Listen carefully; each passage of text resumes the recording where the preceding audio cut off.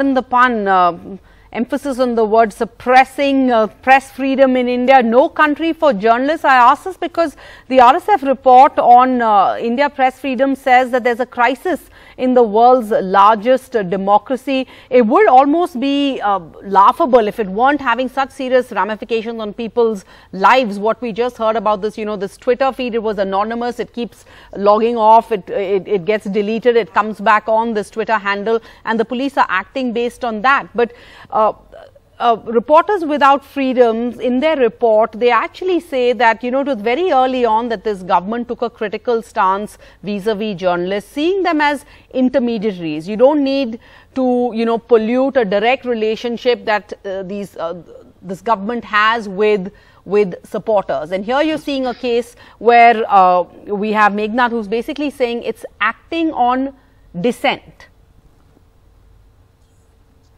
See, Sarah, I think I was just hearing Justice Pardiwala, the Supreme Court judge.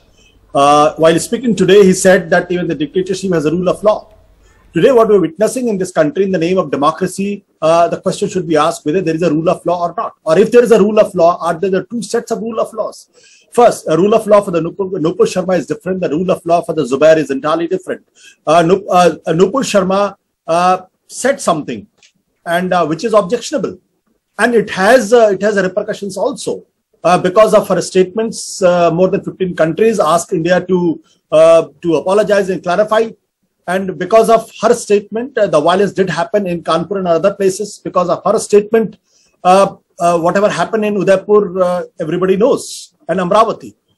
But till now, no action has been taken. And even the Supreme Court has been very scathing on in his observations. But did anything happen? Did Delhi police had gone and arrested her? And Delhi police in its statement very clearly said कि आप कुछ लोगों को तो गिरफ्तार कर लेते हो, कुछ लोगों पर हाथ डालने की आपकी हिम्मत नहीं पड़ती है.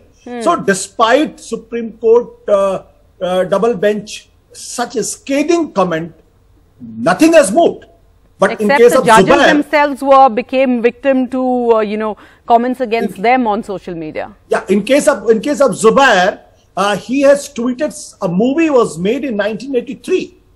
He tweeted in 2018 and arrested in 2022, and for which he could have got a bail from the court. And before arresting him, the police has to make a clarification. Because according to the Supreme Court, anybody in any case where the punishment is not more than 7 years, before you can't arrest. But here he is not even getting even the bail from the court also. And he has been sent to judicial custody for 2 days, for 2 weeks.